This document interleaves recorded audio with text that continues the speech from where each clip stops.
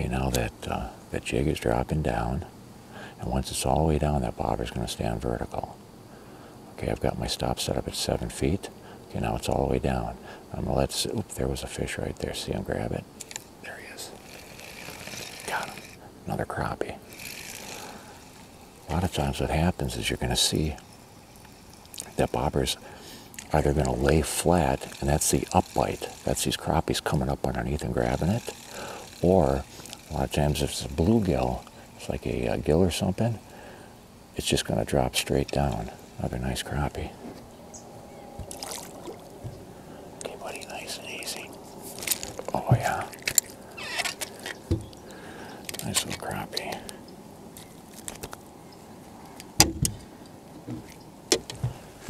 Get him in live well.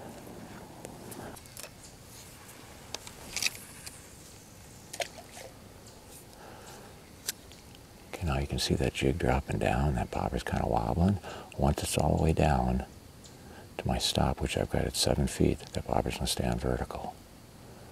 Okay. Oh, there I grabbed it right away. Oh, this could be a gill. This could be a nice gill. A lot of times when those bobbers just drop straight down like that, that's typically a bluegill. Crappies, they come up underneath and they do the up bite. Boy, they go right for them weeds. Let's get them out of the weeds nice and easy.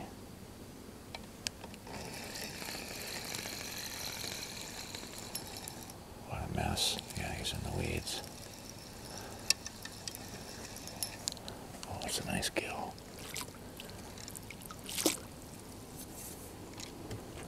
See how they get in those weeds? Bluegills usually go right into the weeds. Not a bad little gill.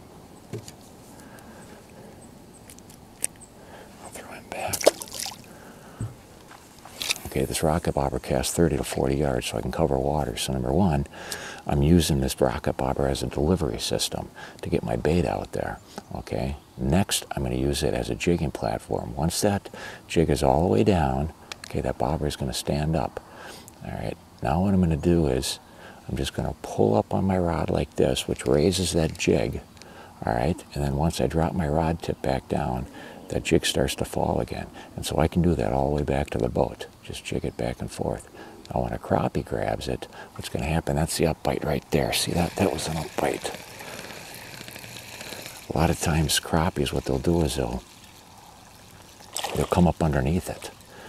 And they'll just kind of grab it like that, and that bobber will lay back flat again. Little crappie. All right. Not a bad little guy. We're having a fish fry tonight, so I've got to get a few fish. Just an awesome way to catch fish. Okay, I've cast it out. Okay, that bait is dropping down right now. The jig's dropping down. Once it's all the way down, that bobber is going to stand vertical. Then I can just start jigging it back to the boat. Nice and easy. Okay, now it's all the way down. All right, now what I'm going to do, oops, there's a fish right there. There he is. Got him. Or this is probably a gill. When you see those bobbers drop like that, typically that's a bluegill. If it goes and it starts just to lay down like that, that's the up bite. That's from a crappie, but this is a gill, I'm guessing. Probably a pretty nice one. Those gills go right for the weeds. I'll just work them way right out of there.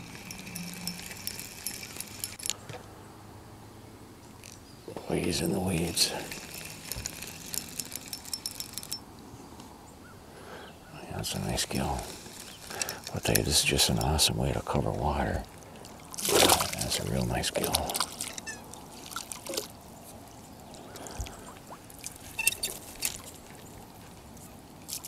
There he is.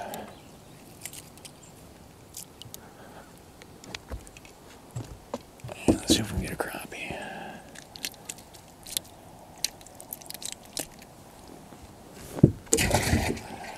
Okay, again, I'm just gonna cast out. let that jig drop. And once it's all the way down, that bobber is going to stand up. Whoops.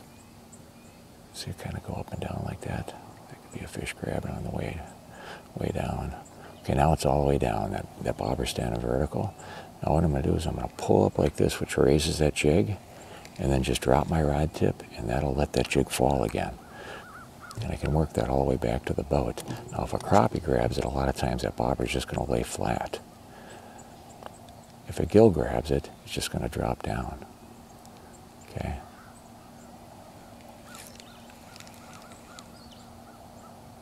So let her drop again.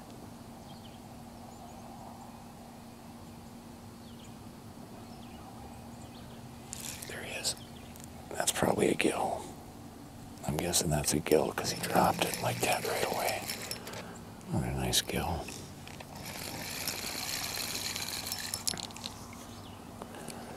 Yeah, not a bad little gill.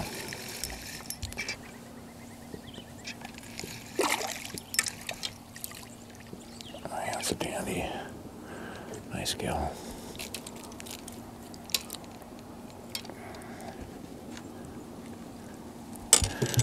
That's a real nice gill.